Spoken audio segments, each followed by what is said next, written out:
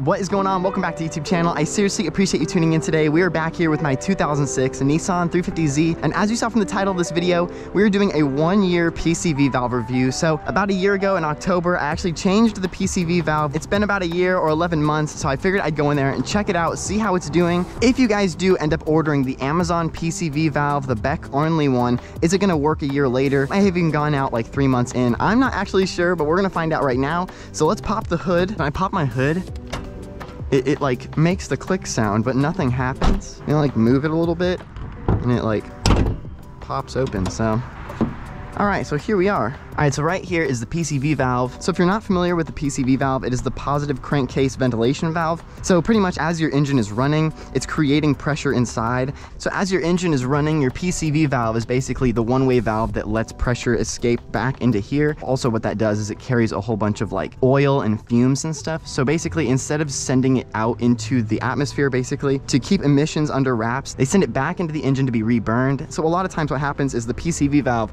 will be plugged and the ball valve inside gets kind of stuck and it won't work anymore. And because the pressure can't escape, you have this positive pressure built up. So basically all of your seals and all of your O-rings and everything have this pressure pushing against them, which can cause premature oil leaks and oil seepage and stuff like that. So that's why we're here today. We're gonna check it out, see how it's doing. If the ball valve still sounds like it's good to go, if it seems like it's working, it should be releasing all of that built up pressure back into the motor, and we should be good.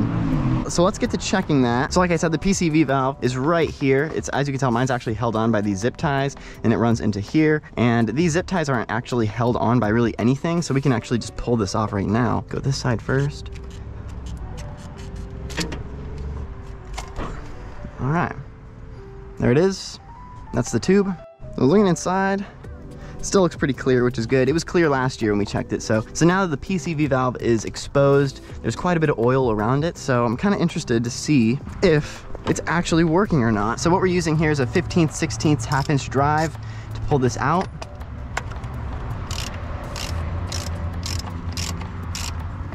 So the valve cover that this is plugged into is plastic.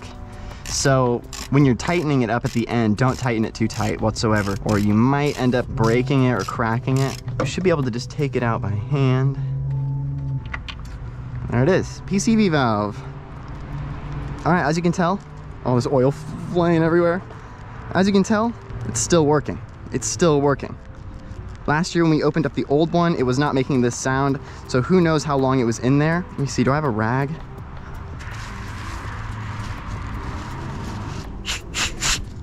Ew. All right, there it is. And you can tell the O-ring on here is still intact. My hands are all purple from the grapes I was pressing yesterday. Don't mind those. All right, so that's pretty cool. Put it back in, hand tight. We're gonna tighten this just barely hand tight. I do not want to crack the valve cover underneath. All right, I'm gonna say that's good. And then lastly, we clean this up here. Should be good to go. Oh, got it. Second one, pop that on there. There it is. PCV valve has been changed and fixed. I mean, basically, if you're looking to change your PCV valve, it's that simple. And if you're looking to fix it, it is that simple. The best part about this is I'll be back in here in literally a few days. I got the coolest oil catch can that's gonna be sitting right here. I cannot wait for you to see it. That video will be coming out this week, hopefully. One thing I was noticing the other day, I was looking in here to see if it would be possible to put the oil catch can, and I'm actually missing these 3 bolts that hold my hydraulic steering fluid reservoir, and there's literally just none here. So I don't know if, I wanna say there was a zip tie holding this on somewhere, like there, but I don't see one. And then that is like randomly cracked. I don't even know. I need these 3 bolts because the catch can, it actually bolts on right here as well. So that's one thing I need to get. In the meantime, it's gonna look so good. That oil catch can, it's got everything you'd want. It even has a drain plug, so you'll be able to just run the tube down the bottom, open it up with a cup underneath, and just drain all the nasty oil that it's caught, and then put it back inside the motor. No, I'm just kidding, I'm just kidding.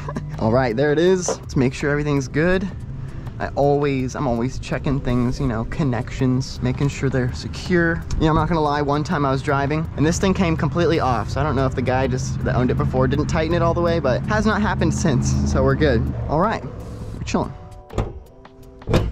All right, so not the longest video, but I hope you learned something. You can go out there and check your PCV valve right now. If you have a 350Z or you have an Infiniti G35, I guarantee you have a PCV valve in your car right now. Definitely important to keep an eye on that because of the fact how much of the pressure inside the engine bay plays a part on oil leaks and seepage and stuff. So go outside and check it today if you can. If it's not bouncing around, if that little ball sound is not bouncing around, that ball valve in there, definitely time to order a brand new one. Beck Arnley on Amazon. It was only 10 bucks, which I think was a great deal. You can get them OEM from Z1 Motorsports for 20. And then I think the O-ring was an extra $5. So Amazon with the O-ring for 10 bucks, I thought was a great deal. And it seems like it's still working pretty well. So anyways, I hope you enjoyed today's video. Hit the thumbs up button if you did. Drop a subscribe if you haven't yet already. I post videos like this all the time with my 350Z. Anyways, thank you once again so much for tuning in. I'll see you in the next video. Peace out.